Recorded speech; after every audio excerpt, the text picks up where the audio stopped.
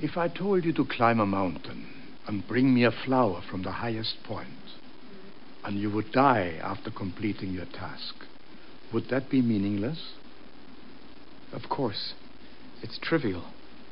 And if there are 1 million people waiting at the base of that mountain, to whom that water flower was a symbol of their freedom, and they would follow that symbol and your death into a struggle that would liberate 500 million souls, would that have a meaning? You see, we create the meaning in our lives. It does not exist independently. Here is the greatest truth I know. Your death thrust, then, will have a meaning if it comes while you're in fullest pursuit of your heart. I wasn't on your side. I was on the side that says it's not the role of the military to set policy, or depose presidents, or fire on our own ships.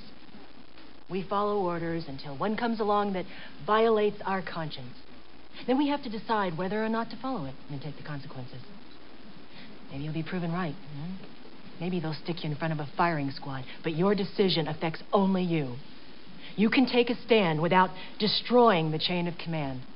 I am a soldier, Mr. Garibaldi. And as such, my vocabulary is rather limited. I only really understand 3 words: loyalty, duty, honor. If I did it your way, one of those would have to go. Then the other 2 would become meaningless. Troubles on board the station. Because from now on, Babylon 5 belongs to me. Watch an all-new Babylon 5 next Wednesday at 10 on TNT. You have transmissions holding. Patch incoming signal. Full audio and video decode. Purple files accessed. What you are about to see has never been shown to anyone outside the Grey Council.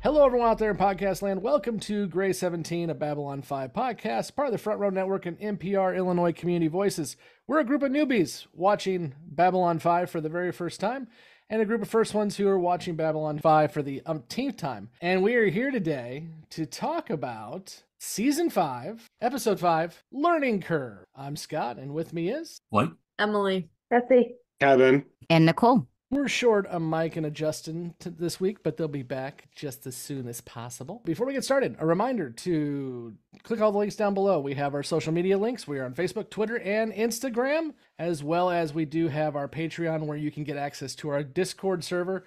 Our Discord server includes both a general and a spoiler chat, so you can jump into both of those with any donation to our Patreon. And thank you very much to our Grey Council members, our producers who are listed down below, who give the most each and every week to our Patreon. Also, please remember to like, subscribe, follow, click the notify button if you're watching on YouTube, as well as click that subscribe and like button. And if you can, please head over to Apple and give us a review. It definitely helps us get out to more people. And we did get another review in, guys. This one is a 5-star, and it comes from Trekkie Trey, the Trekker from the United States. And it starts as a negative, but Blake tells me it gets more positive, so I'm going to read it all. Just stick through it is the title of the review. Well, much like the TV show, this wasn't great at the start. It was messy audio, lots of anger, and for God's sakes, the pseudo-spoilers that Scott would give. I think he's referring to Kevin, but he thinks it's Scott. With that being said, they all grew on me. I actually look forward to this podcast, but seriously wish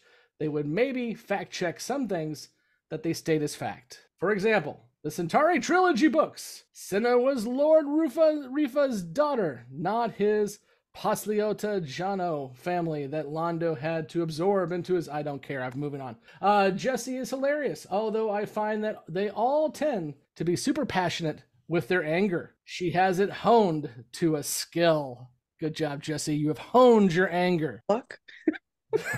Also, the love is equally heard in this podcast. Scott drove me crazy and really bugged me at the beginning, and I almost stopped listening. Well, maybe you should have. Because... The rest of us too. Because of reasons. But after the vibe of the show was found, it settled into a great and entertaining podcast. You're welcome for your 5 stars. Well, thank you. I appreciate it. You only deserve 4.9975 stars, but that isn't an option. So I shall round up in your favor. XOXO. P.S. Scott, I appreciate you now. Well, I can feel it, buddy. I really do feel it.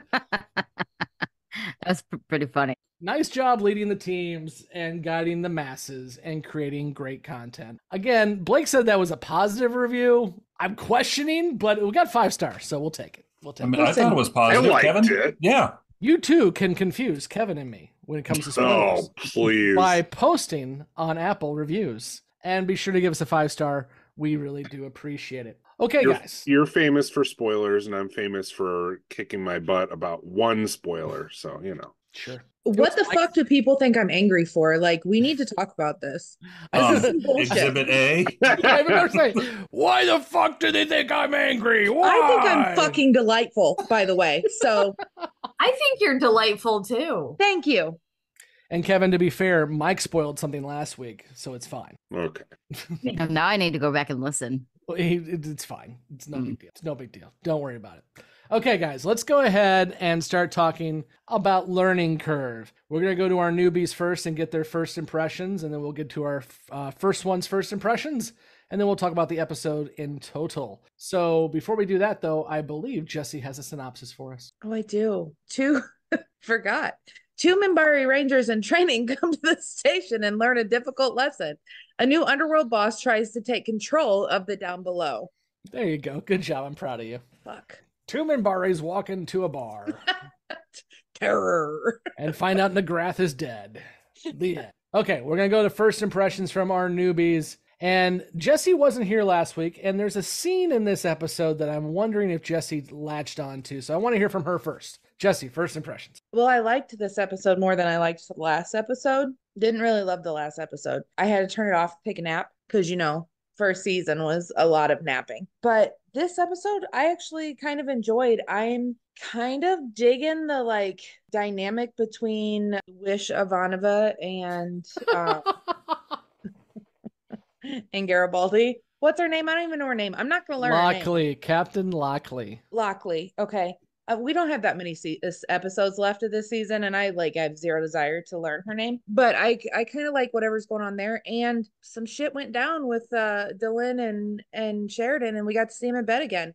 Yay! The one episode where they weren't in bed at all is the episode you skipped. Yes. Okay. I giggled when I saw that. What was the thing that you were wondering if I missed? We'll talk about it later too, but it's the Lochley Garibaldi scene. Oh, okay. When they're eating breakfast. Emily, we were informed that we lost a YouTube viewer because of the anger that you have for the episodes. So Emily, go for it. My anger? Yeah, it was specifically for in the beginning, and I went back and you were the only one who didn't like that episode. So it was definitely you who scared off the viewer. Whoopsie. Well, that was not intended. So this episode was, wasn't great, wasn't terrible. Way to go, Sheridan, being a dumbass. Like, really, you're going to handpick Lochley to take the position and not tell Delane that this woman has seen you naked? Like, really? Are you that dumb? Apparently, the answer to that is, in fact, yes. Yes, he is. But just, another thing to add to my list of reasons why he's shit and I don't like him. I hope that wasn't too angry. Bunch of angry bitches. Oh, Nicole. I'll have to excel at something, and that's my skill. Nicole, the positive one. Please be our ray of sunshine this week, Nicole. Well, I will try. I'm not feeling so great today, but I'll try to be my usual sunny self. But overall, I thought this episode was good. It was kind of boring at times, but overall, I thought it was a good episode. I really thought it was interesting to learn a little bit more about, like, the Centauri training and what they go through, like for the Rangers and stuff. And Nicole, before all the fanboys completely lose their minds, you mean the Minbari training, not the Centauri training. Oh, yeah. Different aliens, different hairdos. Not feeling great, guys, so give me some slack here. But yeah. I'm just hearing all the clackety clack of the keyboards. She said the wrong thing. Yeah. Okay, sorry. Let me rephrase that. It was interesting to learn about what the Rangers go through for the Minbari training that they do. It was kind of cool to see them on the home world doing all the training and those interactions.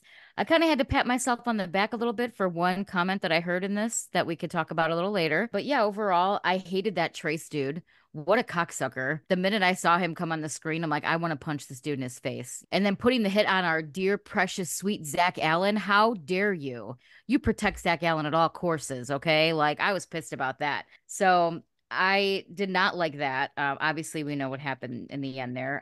But overall, I thought it was a pretty cool episode. It was a good lore episode, I thought. We learned a little bit more and got some backstories. There was one quote that really stuck out to me that I wrote down, which I thought was really cool. I feel like it started slow and then it kind of picked up at the end a little bit. But yeah, it wasn't bad. We'll go over to our first ones now. Kevin, first impression. I'm not wild about this episode, but it's not a bad one. I do like the Ranger stuff. There's a nice callback in this episode to Marcus talking about his Ranger training. So it's interesting to see some of the insides of the training and what he was talking about with the terror portion. So I found that interesting. And I thought the scene with Garibaldi and Lochley was really good, although I have some thoughts and troubles with it. But the scene was great. The acting was great. Overall, fairly decent episode, but not super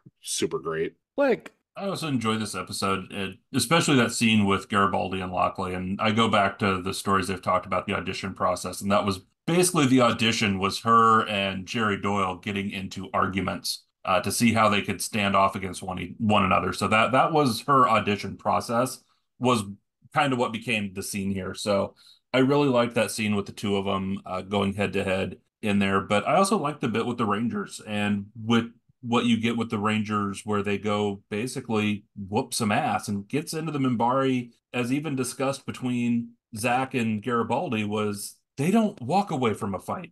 They do not know how to do that. I'm having season 1 deja vu, but in a good way. I came into season 1 thinking, okay, this is going to be a dog. I got to get through this. And I came into season 5 remembering the same thing, man. This is going to be the dog of the season. And we've been saying that for a while, that season 5 is not as high quality. But again, I'm 5 episodes in and I'm liking this stuff. I love the Ranger stuff. I love finding out more about what's going on. Nicole, to your point, the lore building. I even liked what I was calling Kano, Wish.com Kano, but then I realized he actually was Kano. He wasn't Wish.com Kano. He was Kano from the 1995 Mortal Kombat movie. That's what he sounded like, and he was.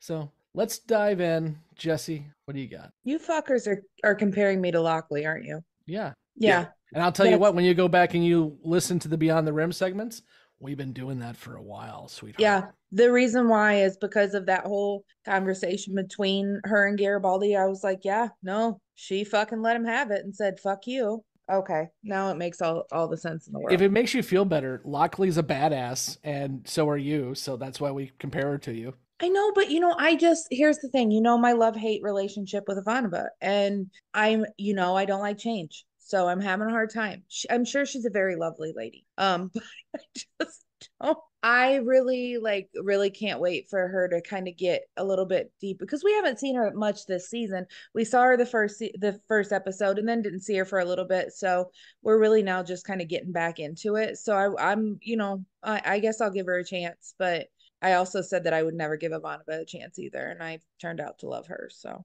well, let's keep down this road. Let's talk about Lochley, because Jessi's right. This is the first time we've gotten kind of it's not really a central Lochley story, but we get her a lot more than what we have been getting her. So Nicole, what do you want to talk about? Well, since she kind of brought up the whole Garibaldi Lochley scene, we could maybe start with that. I enjoyed that scene.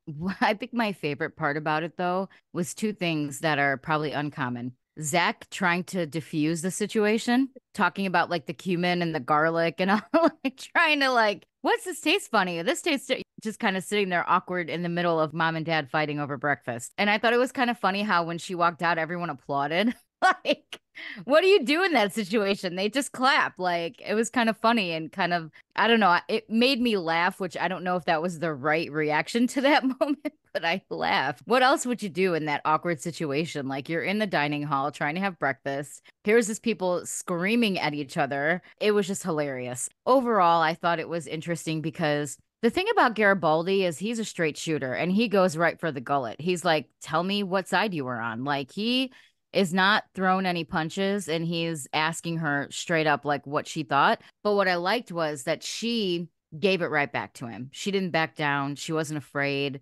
She kind of like told him, you know, how it is and put him in his place. And then fast forward to her and Sheridan talking about how Sheridan said Michael's a good man. And she goes, I know he is. It'll take a while. I'll handle it. So it's like she already kind of has an opinion formed on him that she knows he's a good guy and that she'll like him, or maybe she does like him, but they're butting heads. So she's trying to figure out how to diffuse that. So it was kind of interesting to see that juxtaposition of them arguing and in each other's faces, and then the conversation about Garibaldi that she had with Sheridan. Kevin. So the scene was great. I just have a small problem with how it's written. It just portrays Lochley as a little too simplistic for my taste. I think it really glosses over the fact that what Clark was doing, attacking and bombing civilian targets and all that. And I feel like, you know, she boiled it down to, I couldn't disobey orders. Well, some of those orders were illegal orders. So it felt like it was written a little too simplistic for me. That being, and you know, we can agree to disagree, but what I do like about it is how good the acting in that scene was. It's clear that they cast her character extremely well, because you know that whole scene was phenomenal. Blake, feel free to disagree with Kevin, because I would do too. I mean, I'm going to disagree with you, Kevin, but I see where you're coming from with that. But the way I read it was that her simplistic take was more of a pushback to Garibaldi's kind of, you were with us or you were against us. And so it was her whole going off was, it's not that simple. It's not as simple as we were on your side or we weren't on your side. And so she kind of went into playing his game of, let's just go as simple as you want it, and put in there that she only knows the 3 words of duty, loyalty, and honor. And that really made her point that while she maybe didn't agree with Clark, that as someone who took those 3 things seriously with the uniform, she didn't agree necessarily with how they went about taking Clark out either. So I think the simplicity part, like I said, I can see where you picked that up, but I think it was more of a pushback on Garibaldi trying to make it a black and white yes-no issue than her actually being played simplistically. That's an interesting take. I mean, Garibaldi was not so much wrong in what he said exactly, but he was an ass for the way in which he did it in public, the way he really went after her, pinned her down. And knowing his character, it surprises me that he wouldn't ask her that question without knowing the answer. He knew the answer. That's why he asked. Right. Which is my point. He didn't have to be an ass about it, but of course, you know, that's typical Garibaldi, the way he's doing it. So that's an interesting take, Blake, that she's not a simplistic person, that she was kind of going down to his level. That's an interesting take. I have a third take. First, I'm having flashbacks to Severed Dreams, because we had this very same conversation when we talked about it, and we actually talked about Beyond the Rim, Lochley, that she was going to come up and this was going to be a thing. And I don't think she's trying to be simplistic. I don't think she's going down to his level. I think she is talking about exactly what she feels, that as a military officer, she has to follow orders. We had this conversation again, too, when we had the end of season 4. And you're assuming that she committed war crime. You're assuming that she bombed civilians. And also you're assuming I didn't assume that at all. Time out. You're also assuming that ISN and everyone else let people know what Clark was doing, because you said that's a fair point. Clark committed war crimes, and why are you still following him? You don't know if they knew that. Clark was controlling all the media and all communication. So there's no way to know. And then even she brings it up in her conversation with Garibaldi she brings up that if you get an order that you should not follow, then you don't follow it. She flat out said that. And she said at that point, your only job as a military commander is to protect the people under your command. That's it. And so we don't actually know what she did during the war. We know that she was not on Sheridan's side, but we don't know if she followed every single order that she got. We don't know what she did. So I think it's harsh to say that she was simplistic. I also think, Blake, it's harsh to say that she's trying to be simplistic. I don't think there's anything simplistic about this at all. I think it's very ethically dynamic. And the idea, and I love what she says, you have 3 things that you deal with in the military: duty, loyalty, and honor. And if you get rid of one of those, the other 2 don't matter. So if you get rid of loyalty, duty and honor don't matter. Well, but she said it was simple, and it's not simple. And the other thing I'll say is, it's really clear to me that there was no other way to get rid of Clark. There just wasn't. Not without a lot more time, a lot more dead bodies. So I don't think she's stupid. I'm just not a fan of quite the way it was written, because it makes her seem like she's not intelligent, but we all know that she is. Yeah, and all art's subjective, because I think it makes her look fucking immensely intelligent. I think we watched, much like It Happens a Lot, we watched 2 different scenes, because I think she looked extremely powerful, extremely intelligent. She did take him down, though. And she took him down. And Nicole, what I love too, you mentioned the applause. Only half the room was applauding. Did you see that? It wasn't everybody. It was like half of them were clapping. So we're still seeing that there's a divide here. There's not only a divide between Garibaldi and Lochley, there's a divide about where were you in this war. And I love that. There's repercussions. Also with that scene, the one thing I'll add too that has nothing to do with Lochley, I mentioned this a couple weeks ago, I still see Garibaldi as overcompensating. He continues to point out that he has to protect Sheridan. What side were you on, Lochley? He is overcompensating for the fact that he knows he almost screwed the pooch on this, even if it wasn't his doing. And he is trying desperately to fix that after the fact. And I love that too for Garibaldi. It's something that he can chew on while we're going through this. Well, let's talk about Rangers, guys. I want to see a Pakmara Ranger. That's what I want to see. Yeah. I thought it was really interesting at the beginning how it showed the variety of those who were being trained. There was warrior caste, there was religious caste, there was other aliens in there, and apparently a Pakmara, which I don't think I saw. But it was interesting to hear the discussion between Delenn and the 2 trainers about this is the way that the Minbari have always done it, but maybe we need to meet the people where they are, essentially. People avoid the Pakmara at all costs, so why not make them couriers? Like, why not use their strengths and what they're good at and change things? So I thought that was a pretty cool discussion that happened. And then as far as on Babylon 5, I think it was funny how they said Babylon 5, the home of peace, and then flash forward to a big fight breaking out and like somebody being killed. So obviously Babylon 5 is not the home of peace, which we all know. The whole thing about Tanir running in to save the day when the girl was being assaulted or whatever didn't surprise me, because if I'm not mistaken, he was a warrior caste. You know, that's kind of what they do, is they run into the fire. And as we learned at the end, they never back down from a fight. So he ran in. Unfortunately, he got beat up. But what I really liked, and I don't know, maybe this is the Italian in me, is the application of terror. Sign me up for that, because that was awesome. When she described what that was, I wasn't really sure until it played out. And then all of a sudden, seeing it happen, I have a lot of stuff to say about that too. So I can let somebody else talk and we could get into that a little further. But the one thing I will say before I continue is that the whole pat on my back, when they were talking about Marcus, about how he joined for the wrong reasons, he specifically said Marcus was trying to atone for the death of his brother. And I was like, I called that shit.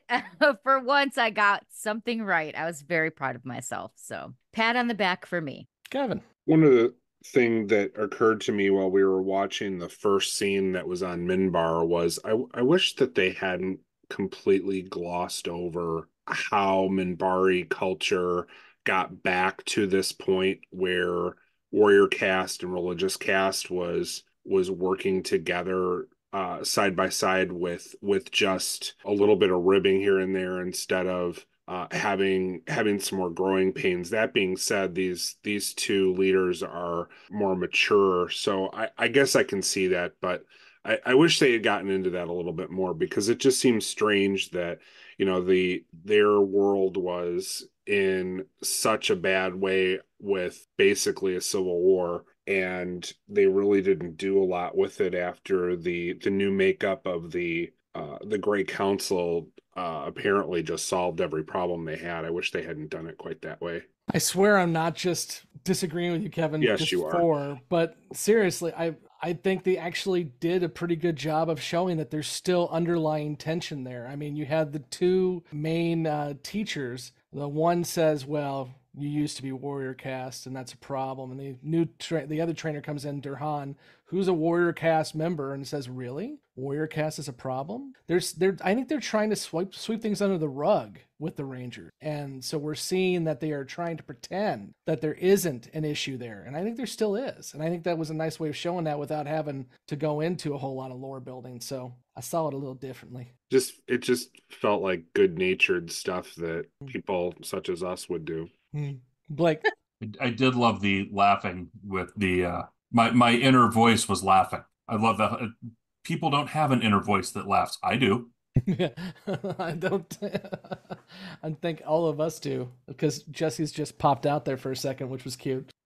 We're going to get more of this kind of Ranger dynamic, obviously, because we now know that there's still some stuff going on with Lanier. He gets brought up in this episode. I think this is one of those times where it's done well. I like being able to see that the Rangers are kind of figuring themselves out. And I also like the Delenn and Lochley interaction, where there's still a question mark there of who answers to whom, who's in charge of what, and who is in charge of the Rangers, and what can be done with the Rangers. And basically they have carte blanche.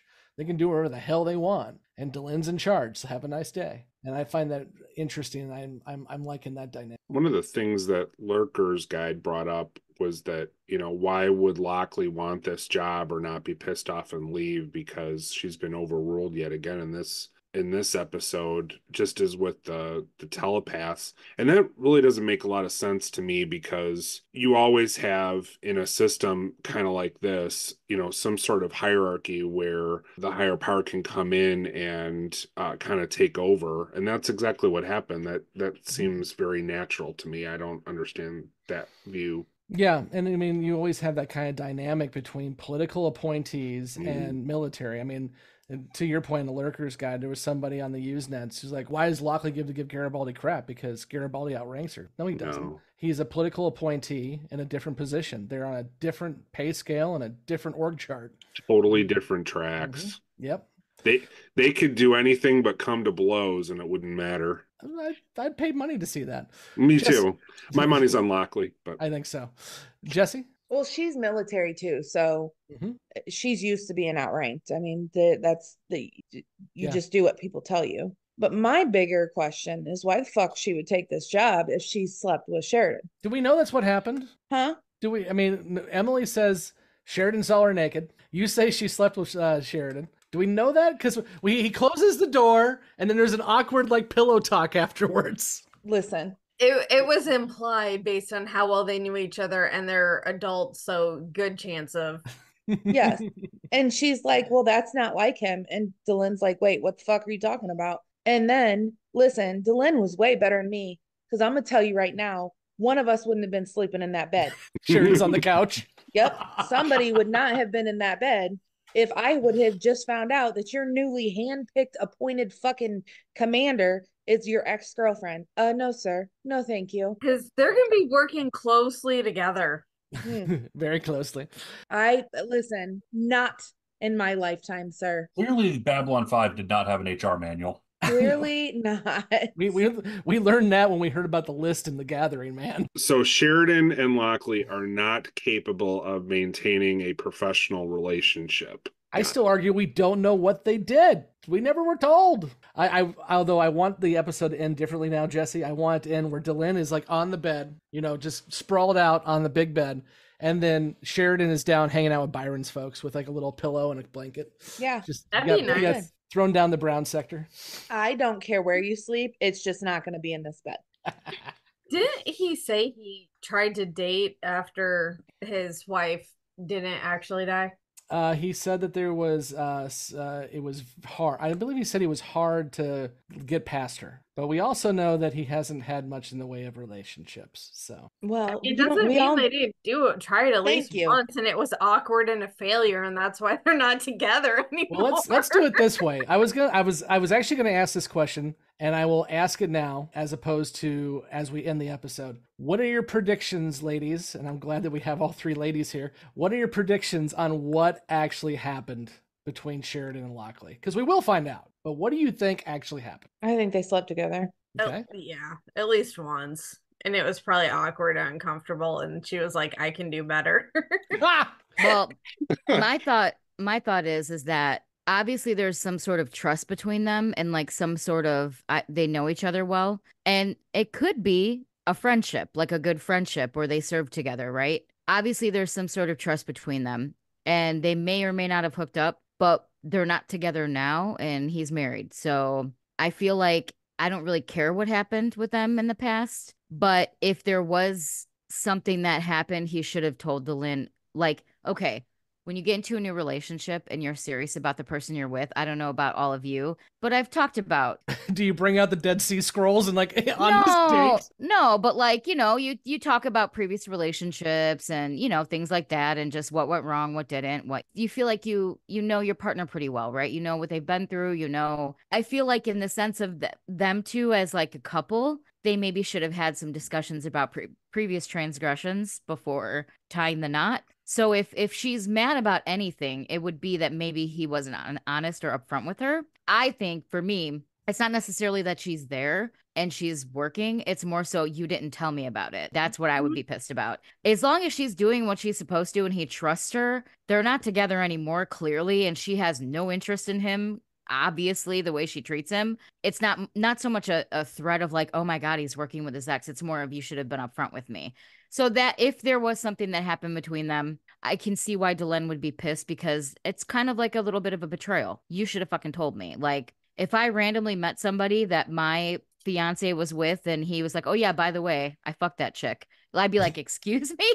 You know what I mean? Like, I don't know. And then I appointed her to the head of our station after I banged her. I agree with you, because there wasn't like a time that I like pulled out a notebook and was like, let me go through.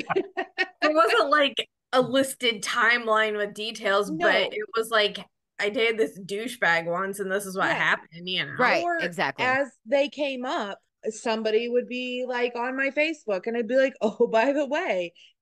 But you know what I didn't do? I didn't hire them to be my first exactly. Yeah, that's the point. And then all of a sudden be like, oh, by the way, you just found out from somebody else. Like, fuck off. I'm telling you right now. I mean, that's exactly the point. And Sheridan, whatever it was, Sheridan says, yeah, I didn't find a good time, but I should have told you. It's like, well, okay, yeah, you fucked up, bud. Well, she said, you should have, the second you thought about it, you should have probably brought that to my attention.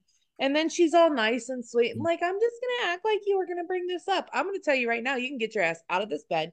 You can go where the fuck you need to go and rethink about what just happened, because this is not working for any of us.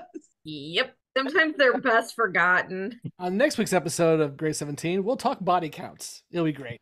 Oh, we won't. No, we won't. We're not. Listen, motherfuckers, I pay somebody good money for that shit.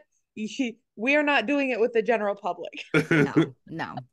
I am interested to see what was found out. Also, too, just to kind of piggyback off your question, Scott, how many of you think Garibaldi straight up looked at that record that Zach just walked away and he went back and opened it up and read her record? Oh, he absolutely did. 100%. Absolutely. No question. I also think there's a lot of sexual tension there. So between Zach and Garibaldi, so much. 100%, 100%. Not Zach and Garibaldi. Maybe Lochley and Garibaldi should just anger bang and get it over with. That's what I'm saying. I'm sorry. I think there's sexual tension between Zach and Garibaldi myself. Oh, okay, yeah, no, that's not not gonna what lie. I was talking about. I was talking about Lochley and Garibaldi, but I mean, hey, they all need it. The entire Babylon 5 command staff just needs to swing and call it a day. Yeah. I will say too, even though he has passed away, Jeff Conway is looking pretty good with the short haircut Zach Allen uniform. Like, he looks better than he did as Kaneki. And if you're a Grease fan, everyone thought Kaneki was so cute in Grease.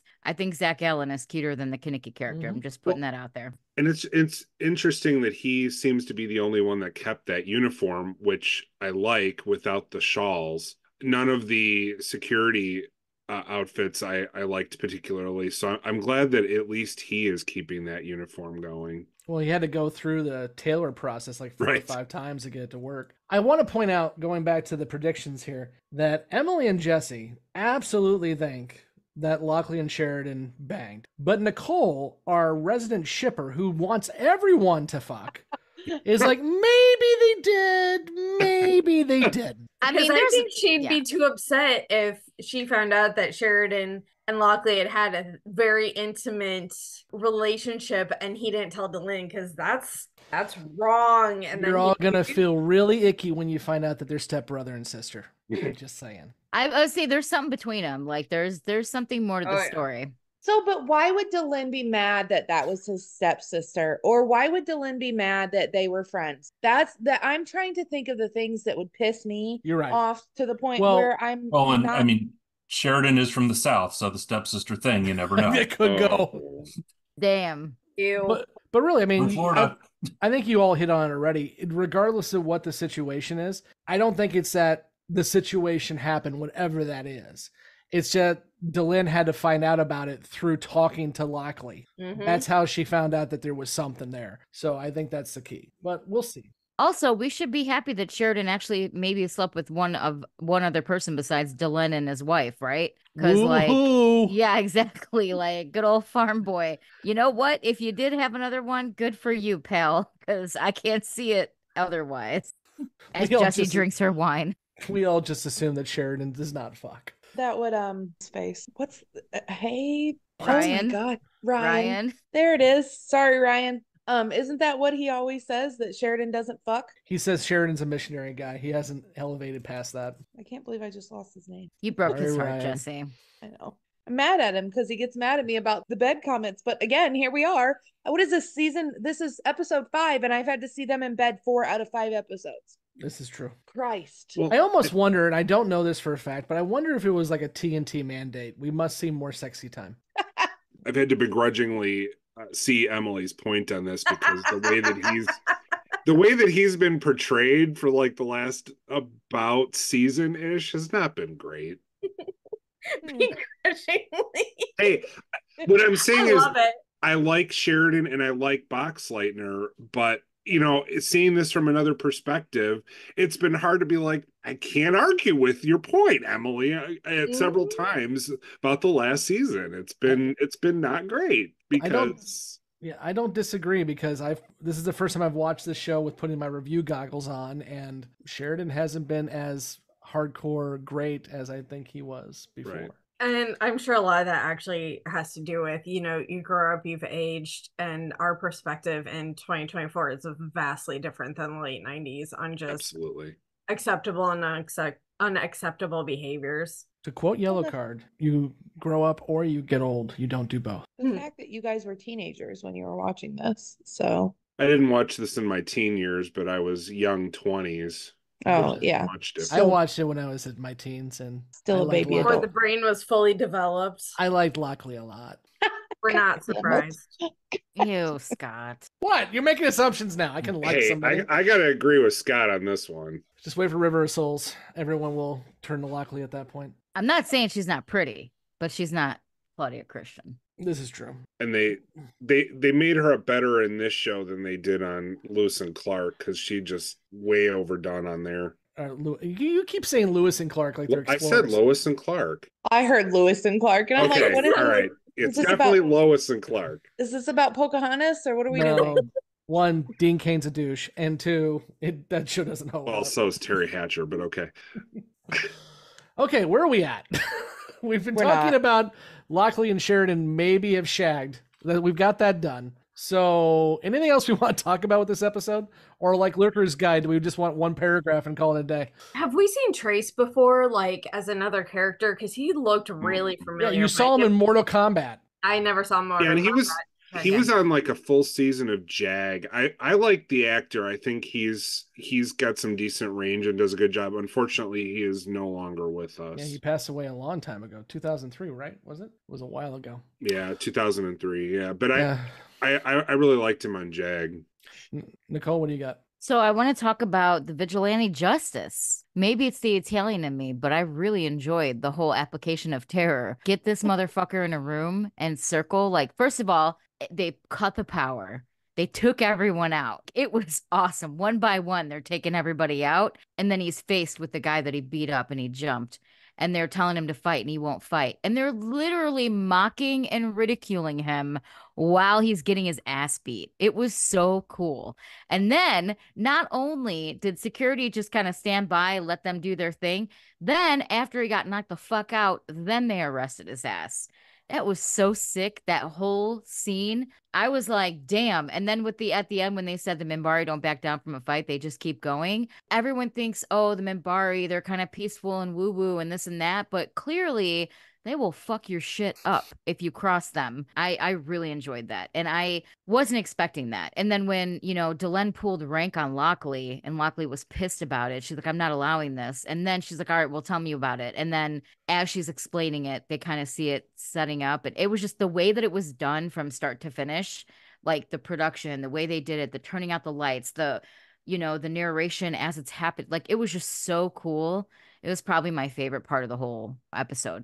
And then the other thing I'll say is that when the guy who didn't fight was talking to the elder guy about how he should have done something and he didn't want to die without a reason, the one quote that he said was, our greatest truth is that death will have a meaning if you are in your fullest pursuit of your heart. That quote, I wrote that down because I thought that was such a good quote because, like, to me, it was just a reminder of always pursue your dreams and always go for what you want. And no matter what happens, if you're in pursuit of what makes you happy, then you can say that you were like living your life a way that meant something. And I just really, really like that. And, I'm cheesy and sentimental and shit. So I really enjoyed that. See, Nicole, I found the terror thing differently, which I like the twist on it because I didn't remember this, was when Delenn comes in there and she says, we're going to use terror. I thought, just as you did, that it was against Trace. Same. That wasn't what they were doing. They were trying to exorcise the terror out of the Minbari. Because they even asked at the end, are you afraid still? No, I'm good.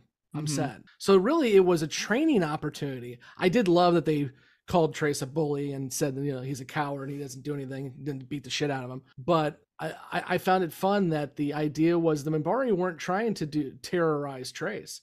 They were trying to exercise terror from the Minbari who got beat up. Yeah, and it's like he faced his fear and he conquered it. It was just really well done. Kevin. Yeah, I particularly liked that scene. I mean, who was bullied as a child or a young person hasn't thought of, wanting to see their bully reduced like this. And my guess is that when JMS wrote this, he was probably thinking about a particularly colorful situation from his past where he was brutalized, and it is quite a vivid part of his autobiography, Becoming Superman, which I know we haven't talked about in a while. It is a both heartbreaking but also really formative scene in the book. So I recommend it to everyone, including the newbies. As soon as we're done with the series, they should definitely read the book because it's fantastic. It's also the same situation that caused San Diego to get nuked in the Babylon 5 timeline because he really hates San Diego now. So he just nuked the shit out of it. Anybody else got anything for the episode? One other thing I want to mention, there is a ton of scenes in this versus other episodes where it is mostly guest stars, which created a different dynamic and, more work on the part of a director. So I thought David Eagle did a good job with this episode. I know that Mira Furlan talked a great deal about Mr. Bay, who played Terval. I guess he was Austrian, and she was from Yugoslavia, but her mother spoke German and taught to her. So they would talk on set, and she was a huge fan of working with him. But this definitely has a different feel to it, and a great deal of that is based on that it is more heavily weighted towards the great guest stars in this episode than other episodes were. We'll go ahead and end the conversation there for Learning Curve, and we'll go to our questions and predictions. So for those who have not been with us before, again, I don't know why you picked this episode to jump on, but welcome. Our newbies are going to give us any lingering questions that they have, and then any predictions that they may have for what's going to come up next. So let's go to Jessi first. Questions and predictions. I think the general question of what really happened between Sheridan and Lochley was my number one question. As soon as I heard her say, well, that's just not like him, and Dylan was like, wait, what? I was like, oh, there's more to this than we know. My other question is, do we see Lanier again? Because he's brought up in the episode about how he's like doing all the stuff and being super extra. Dylan said, well, let me know. So I want to know if we see him again, I guess, is my question. Nicole. I don't really have any questions. I feel like as these episodes are going on, they're more like self-contained. It doesn't leave you with a lot of lingering questions as much as the previous ones. But yeah, I just want to know what happened with Lochley. What's the background with that? Do Garibaldi and Lochley ever squash their beef and learn to like work together or become friends, or at least Lochley ever squash Garibaldi's beef? I mean, maybe. But like, do they ever, kind of become friendly or allies, I guess, as closely as they can be? Yeah, other than that, I don't really have anything else. Emily. I just want to know if Lochley was Sheridan's rebound after his wife didn't actually die, and if there might actually be more tension there than we know about at this point, because that would actually make for an interesting storyline at this point, because yeah, I need something. I need something. I will say again, we haven't really praised the arc stuff for a while, so I will on this case. When you go back, if you ever find yourself watching season 5 again, this revelation that we haven't received yet is very hinted at in that first interaction between Sheridan and Lochley. There's a lot of little foreshadowing there that you just don't catch until you know, oh, there is something. So I love watching this on rewatch because you get to catch these little. I'm kind of hoping we find out what she actually did during the war, because I'm still under the impression that she followed orders but didn't follow orders. She wasn't gonna go against them, but she also wasn't gonna start opening fire on just random ships without having a better understanding of what was happening. So okay, and we'll go ahead and end it there with our newbies. We'll be back here next week to talk about strange relations. Hint, hint. Until next week, I have been Scott, and with me has been Blake, Emily, Jessi, Kevin, and Nicole. And be sure to like, subscribe, follow.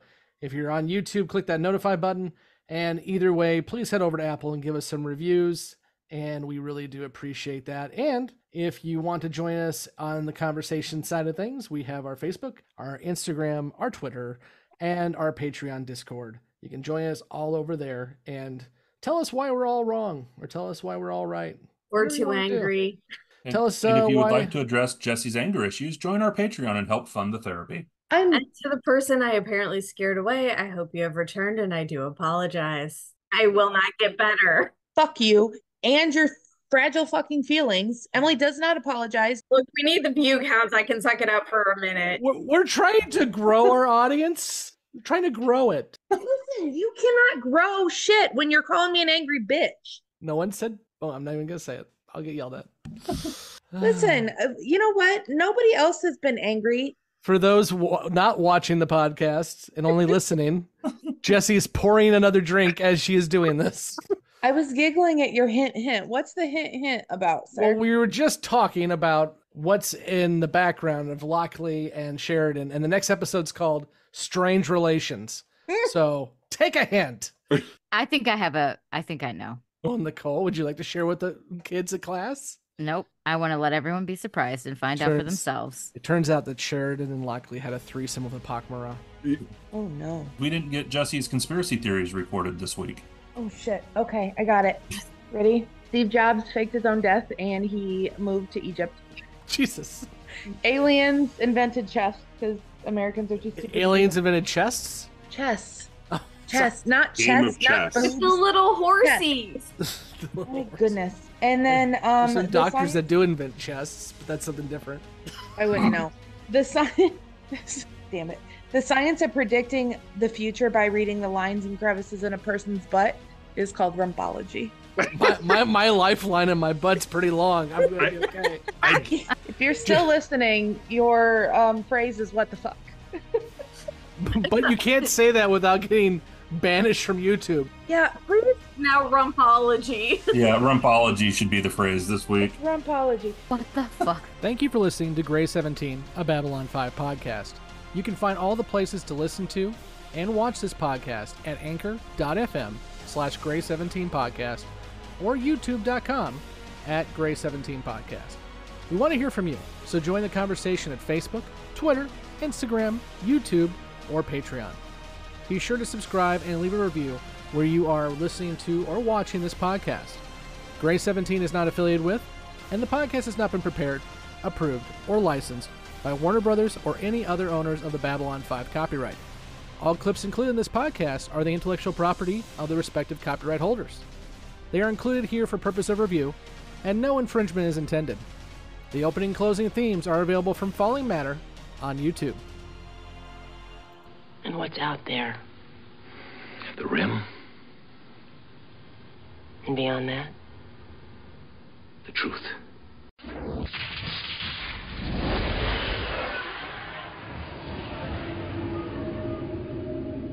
Welcome back to Beyond the Rim. For those of you who have not watched past Learning Curve or don't remember what happens after Learning Curve, this is where you should leave now because we're going to talk spoilers. But if not, we'll just go ahead and dive in to the questions and predictions from our three newbies. And the first one is, do we get to see Lanier again? Question mark. Yes, we do. Eventually.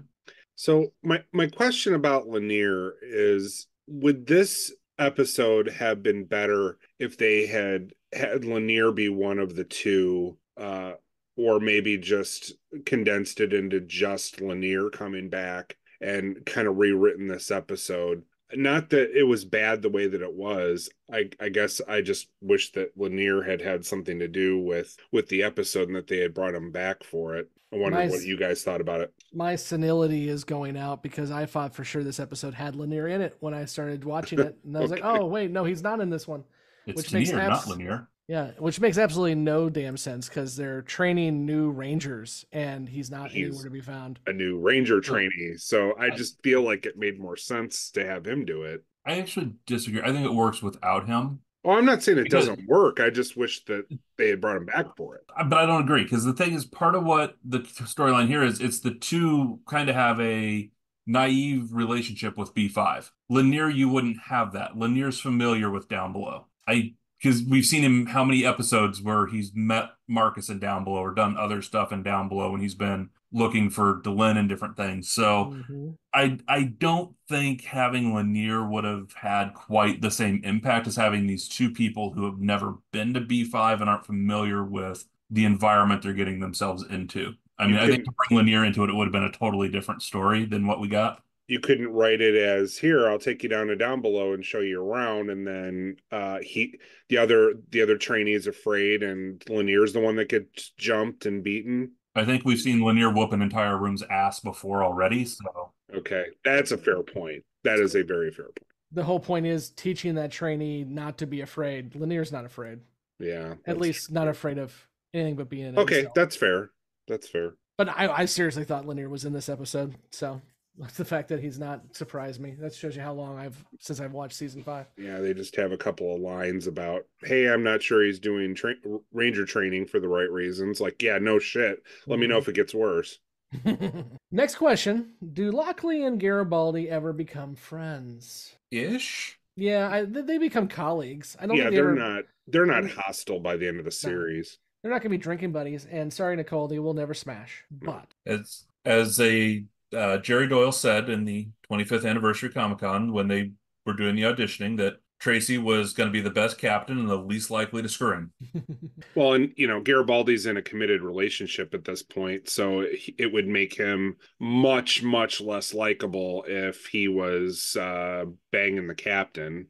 Yeah, it wouldn't be the only wagon he's fell off this season. Well, yeah. And that's the thing. Unfortunately, Nicole. Unfortunately, Garibaldi is going to have to go through another little bit of fire before he gets on the other end. But I always like to point out that of all these guys, Garibaldi gets the best happy ending. So he's rich and he's got lease. Right. And then the other question is, what did Lochley actually do during the war? And the answer is, we never find out. This is it. This is as much as we get. Yeah, which isn't much. I at no point thought she was bombing civilian targets. If I made that, no, if I didn't make that clear, I apologize. But no, what you said was that she was okay with Clark bombing civilian targets. Okay, and to your point, I think you make an excellent point that because he was controlling the information, that she may not have known that at the time at all. Well, and I think as I think about that more, what I figure would happen is you've got a situation where they run the propaganda. So yeah, they know, okay, he probably bombed this colony, but then they're being told this colony was having, let's use this as a term, weapons of mass destruction at that colony. So we had to bomb it. Yeah. Or, so, I mean, I think it's not a matter of just full being naive. It's, they're being told that there's a reason why this is being happening. And if you're not listening to the voice of the resistance, that's all you hear. Fair point. I don't think it matters what Lochley did at this point. I don't think it matters if she commanded a ship or she was on a mining station or whatever. The whole point is she is being trusted by Sheridan to run a station after she was on the other side. And he's doing that because he wants to show that we're coming back together. And regardless of what you did during the Civil War, there's a place for you. That's the key. So what she did really doesn't matter too much. We do get some more character development with her in Day of the Dead especially, and I really do like the character development we get in that episode. Yeah, that refers to stuff that happens before the Civil War, but yes, we absolutely right. And that, that's the only episode not written by JMS, and I think it's a really good one. Good old Neil Gaiman. Finally, we'll go into predictions, and we only talked about Lochley and Sheridan hooking up, and all the girls were right and wrong at the same time. Emily was the most wrong, and I like that. So Jessi and Emily think that they definitely slept together. Emily thinks it happened after Sheridan's first wife, hint, hint, went missing. And Nicole thinks they may have shagged. So the answer is, Lochley was Sheridan's first wife. It's kind of like a Vegas hookup.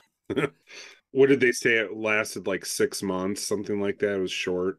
Yeah, and they were both on duty at the time, so they even lived together. They definitely did hook up, but what no one gathered was they are actually ex-husband and ex-wife, which makes things a whole different dynamic. Because I get the not wanting to tell all of your exes to your new girlfriend / fiance / wife, but you probably should say if you have an ex-wife. You probably should throw that out there, especially if you give her a job. Working very closely with you. This is so incestual. We got the president and the first lady, but also she's basically the general and at the head of NATO together. And then the person in charge of the station that they are using as their base of operations also boned the president. This is way an HR violation. Is what this is. Wait till we get to Crusade and she hooks up with Gideon. Oh my God. Oh jeez. Because that was a thing. Wait till we get to Crusade. Oh my God. Okay. Anything else you guys want to add for the betterment of this discussion? That's what I thought. Okay, we'll go ahead and end it there with our discussion of Learning Curve. Thanks again for joining us. We'll be back next week to talk about strange relations. Mr. Bester comes back and he tries desperately to save an episode. It's going to be great. Until then, I've been Scott, and with me has been Blake and Kevin. Be sure to like, subscribe, follow, click all the buttons, check out all the links down below. Leave a review if you can. That really does help us out a lot. And we'll see you next week. See ya. Bye. You were supposed to be listening only to your inner voice. I was, Master. My inner voice was smiling. No one has an inner voice that smiles. I do.